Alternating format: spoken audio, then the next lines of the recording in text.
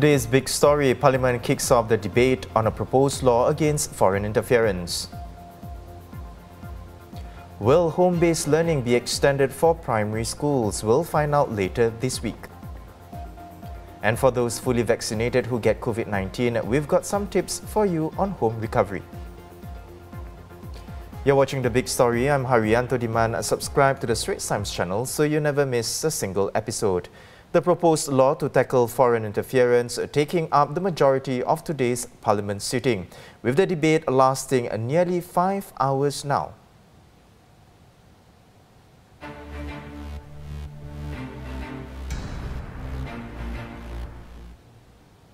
At the start of the sitting, a petition submitted to Parliament to delay the passage of the proposed law and seek further consultation was rejected. And so, the debate going ahead in a 2-hour-long speech, one of the points Home Affairs and Law Minister K. Shanmugam addressed were the bill's misconceptions. Some of these doomsday scenarios that Fica is going to close off foreign collaborations, if that is correct, we as a government must have suddenly gone mad. Because in a country like Singapore, which depends so much on the flow of ideas and international collaboration, is that even thinkable? But the difficulty we face at MHA, and which many other countries face when dealing with this foreign interference issue, is that out of 10,000 interactions, one might be the sort that we are interested in, where there is an attempt to interfere. And foreign agencies, and even non-agencies, NGOs, others, will try and present a legitimate front. So the language has got to be broad enough to cover that what is apparently normal, but is actually not normal.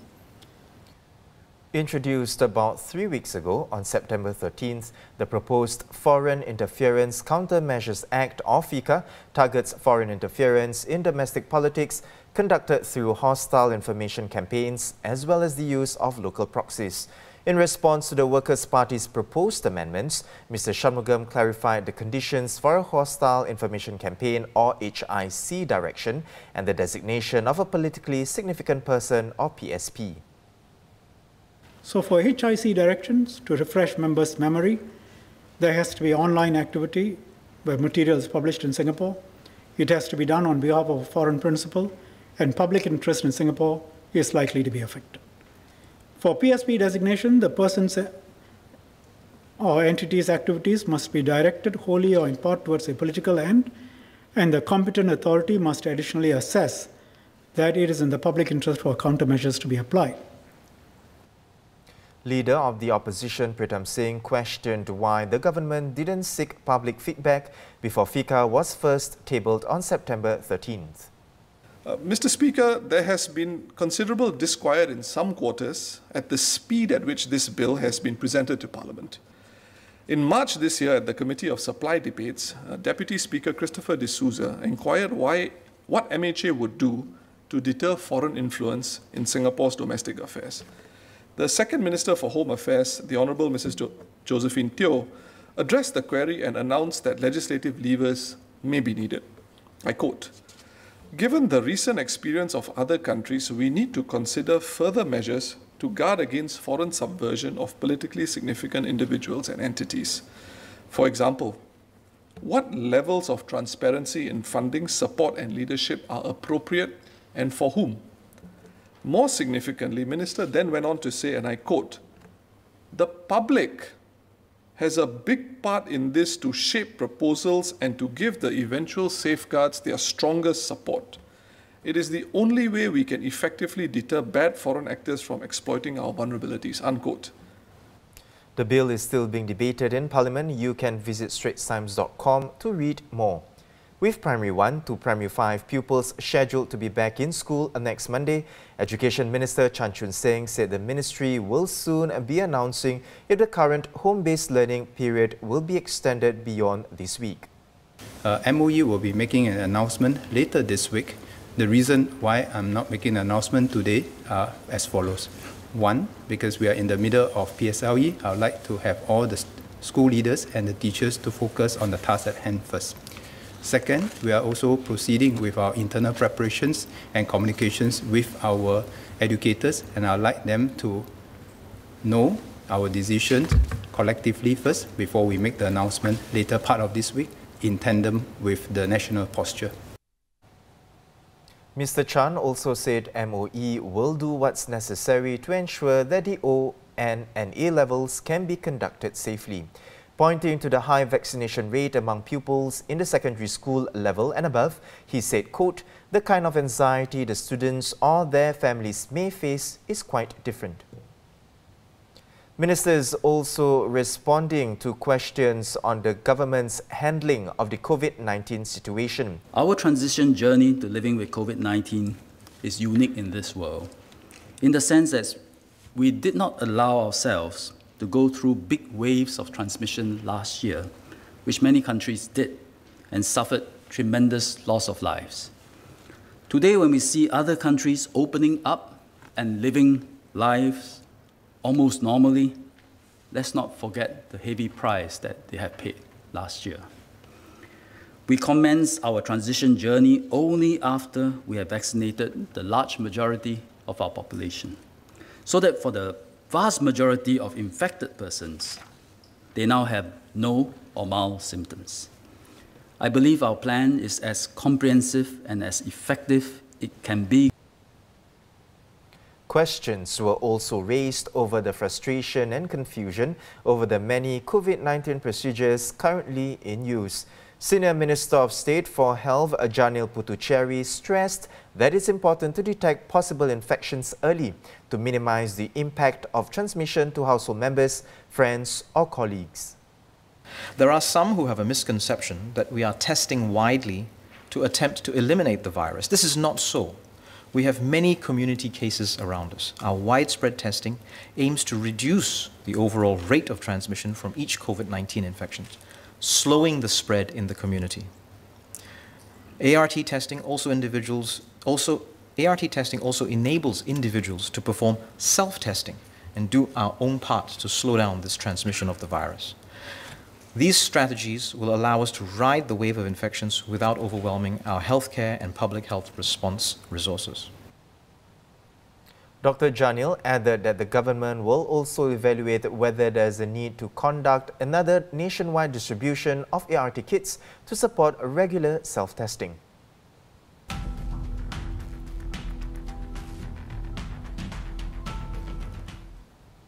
The Health Ministry telling the Straits Times that more than 11,000 companies have applied to receive antigen rapid test kits from the government. Among them, 4,200 have received the kits and the rest will get theirs later this week.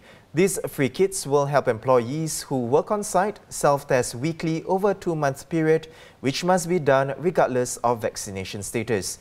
It can either be administered at home or at the work premises, up to a company's discretion depending on existing work arrangements. With yesterday's COVID-19 numbers, it's been 6 straight days of Singapore's daily cases exceeding 2,000.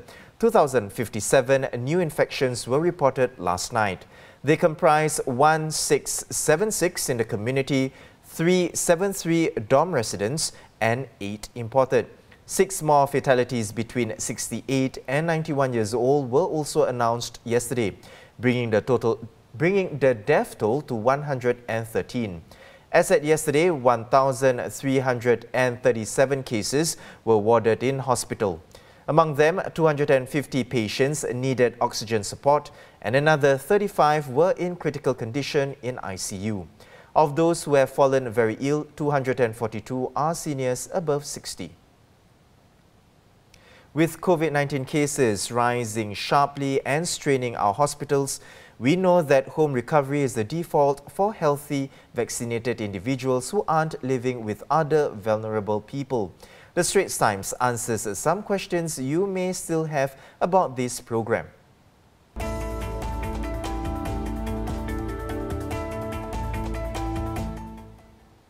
If you qualify for home recovery, you should receive an SMS with the official isolation order within a few days after testing positive. Your household contacts will also need to register for an electronic quarantine order.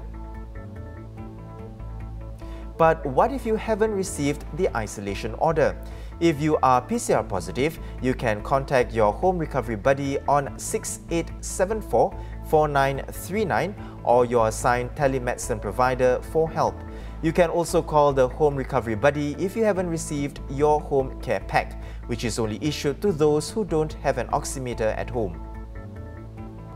And at the end of it all, will there be a discharge memo? Nope, a memo will not be issued for patients who are well on day 10 of home recovery. They will be automatically discharged. After speaking to some home recovery patients, the Straits Times has some tips on how to get through this 10-day period. Around 4 in 10 COVID-19 patients in Singapore are now undergoing home recovery. And that number is set to increase as Singapore moves into the endemic stage of battling the virus. With that, here is a quick guide to home recovery from people who've already undergone the process. If you are living alone, if you have limited antigen rapid test kits or ART tests at home, save them for the later part of your home recovery. After all, there's little point in taking an ART test in the first few days because there's a high likelihood you will still be positive. Don't be shy about asking friends for help. You're going to be confined to your home, so inform your friends to be on standby to get you anything you might need. If you're living with healthy people, communicate virtually to reduce the risk of infection. That means texting and Zoom calls rather than face-to-face interaction. You should also wear masks at home and clean surfaces frequently, especially if infected family members do not self-isolate. You may even want to double bag your rubbish to give your family better protection from any infection. And if your whole family is COVID positive, keep track of your health with daily temperature and oxygen measurements.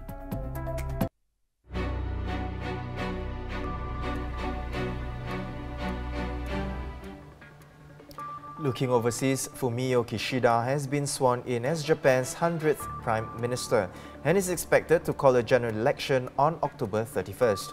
According to local media reports, the timing is somewhat of a surprise as it was widely predicted that an election would be held either on November 7th or the 14th.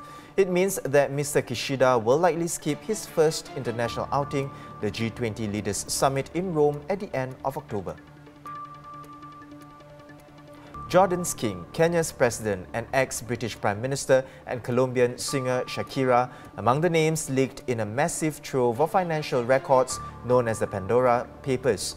The International Consortium of Investigative Journalists said it found alleged links between high-profile individuals and companies in offshore havens used to hide their wealth. It's not known how the documents were obtained.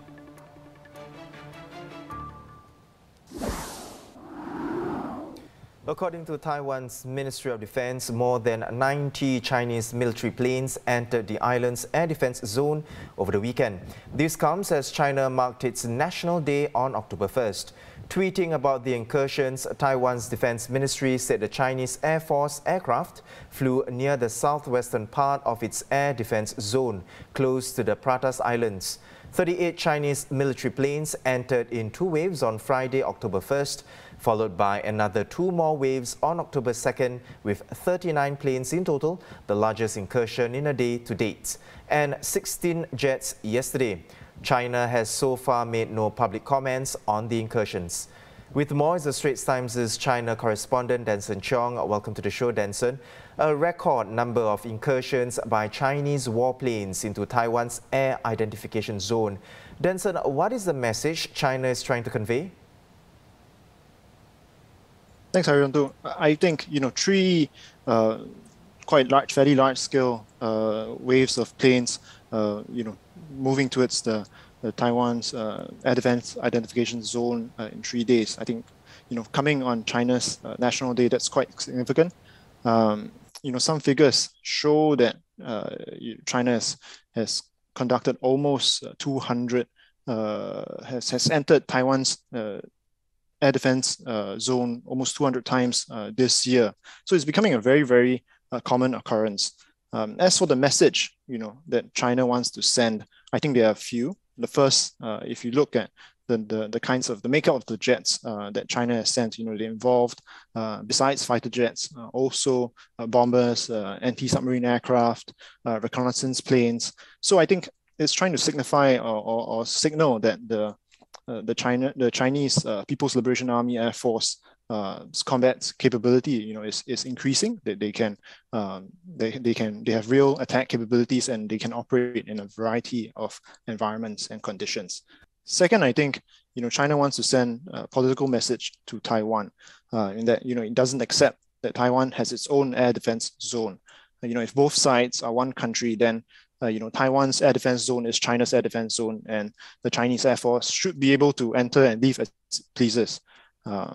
Some Western media, I think, have sort of said that this could indicate that the threat of war is imminent, but I don't quite agree, because I feel like we've not seen Taiwan move towards any of Beijing's red lines, which is to declare formal independence. So I think short of that, I don't think we'll see or the likelihood of war increasing anytime soon.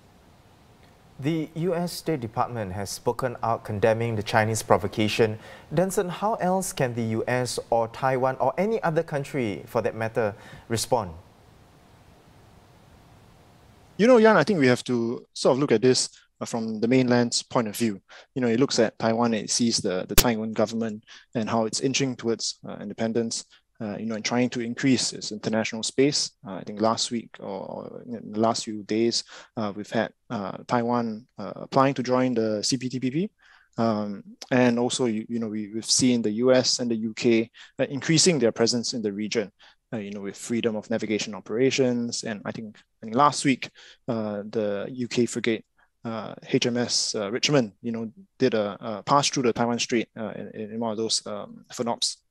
So I think from Beijing's point of view, it has to sort of turn up the pressure and show that it's serious about its claims, and that that it's determined to unify with Taiwan.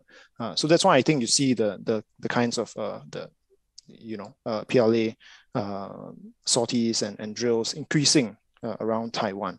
I think the one thing that I'm quite certain will happen is that with more of these kind of military assets in the area, the region, the risk of a unintended conflict will increase. So I think it could contribute to the instability in the area. Thank you very much, Denson. That was Denson Chong, China correspondent for the Straits Times. Look out for his analysis piece at straitstimes.com. It's also where you can find more news and videos, and remember to subscribe to our YouTube channel by hitting the red button below. I'm Haryanto Diman. See you tomorrow for more on The Big Story.